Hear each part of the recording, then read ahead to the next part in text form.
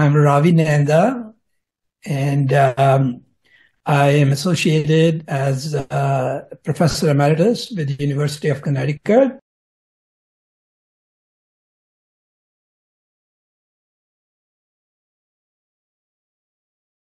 Orthodontics means to society is, number one, to be honest with you, because everyone complains that it costs too much. But at the same time, everyone tells me that, I had braces, my kids are having braces. And overall, I think they consider orthodontics in high esteem because they have been very happy with the results they have received over the years, how orthodontists have interacted with them, and how they are in the society, in the school system, and how they interact with with everyone. So people overall are very happy with orthodontists. That's the way I feel.